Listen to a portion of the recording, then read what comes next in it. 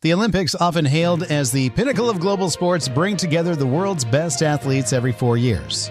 It's a stage where legends are born and historic moments are etched into memory. However, behind the glamour of gold medals and national pride lies a stark reality that many Olympic athletes face.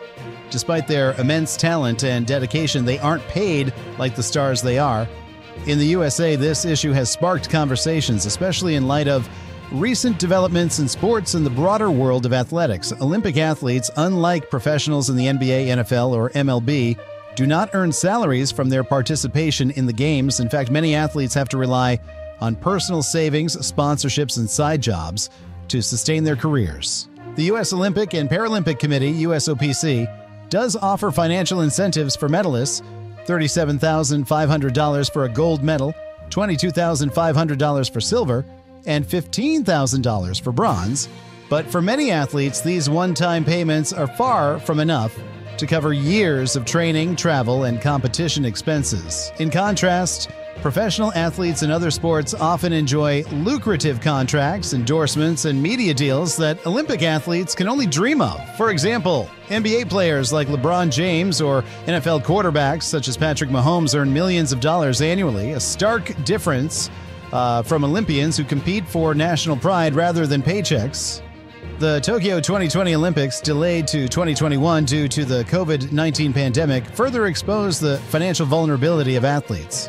With the postponement, many athletes lost crucial sponsorships and struggled to maintain their training schedules. Some had to take on part-time jobs to make ends meet. For example, American runner Noah Lyles, a world champion sprinter, has openly discussed how the pandemic affected his income as sponsorship deals became uncertain. More recently, the 2024 Paris Olympics have reignited debates on athlete compensation. The spotlight is increasingly on the U.S. women's soccer team, which has long fought for equal pay and better treatment compared to their male counterparts. And while they are now compensated more equally, many female athletes, particularly those in less commercialized sports, still struggle with financial insecurity. For many Olympic athletes, sponsorships are the primary source of income. Brands like Nike, Adidas, and Under Armour often step in to offer deals to top athletes, but these endorsements are reserved for a select few who are marketable. Athletes in less popular sports or those who don't win medals often find it hard to secure such deals.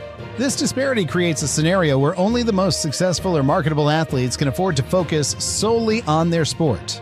Additionally, even athletes with sponsorships face restrictions during the Olympics setting.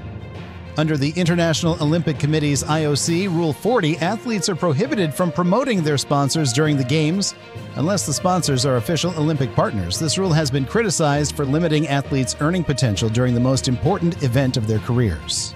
The issue of athlete pay isn't exclusive to the Olympics. In recent years, college athletes in the U.S. have also faced financial struggles, despite generating billions of dollars for the NCAA and their schools. However, recent rulings allowing student athletes to profit from their name, image, and likeness nil rights have begun to change the landscape. This shift in college sports may serve as a blueprint for future reforms in the Olympic world, where athletes could potentially gain more control over their earnings. The main reason Olympic athletes aren't paid like professional sports stars boils down to the nature of the Olympics themselves.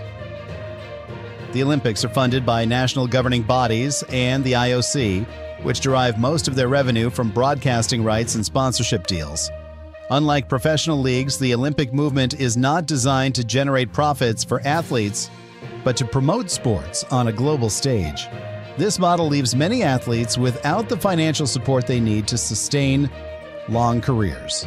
Additionally, the sheer diversity of sports in the Olympics, ranging from high-revenue events like swimming and gymnastics to lesser-known competitions like modern pentathlon, means that there is no universal system for compensating athletes. The uneven distribution of attention and resources further exacerbates the financial challenges faced by many Olympians.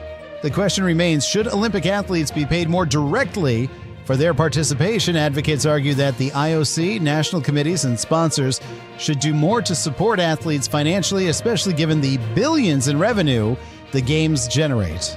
In the U.S., there have been calls for the USOPC to increase its support for athletes, not just in the form of medal bonuses, but also through stipends and health benefits. On the global stage, some have suggested that Olympic athletes should be paid salaries similar to professional sports leagues. This could provide a more stable income.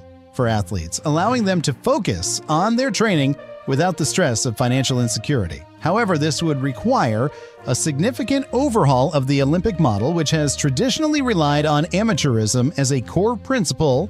The Olympic Games will always be a symbol of global unity, excellence, and competition, but for the athletes who dedicate their lives to this event, the financial rewards often fall short. The dark side of the Olympics reveals a system where only a few truly profit while many others struggle to stay afloat.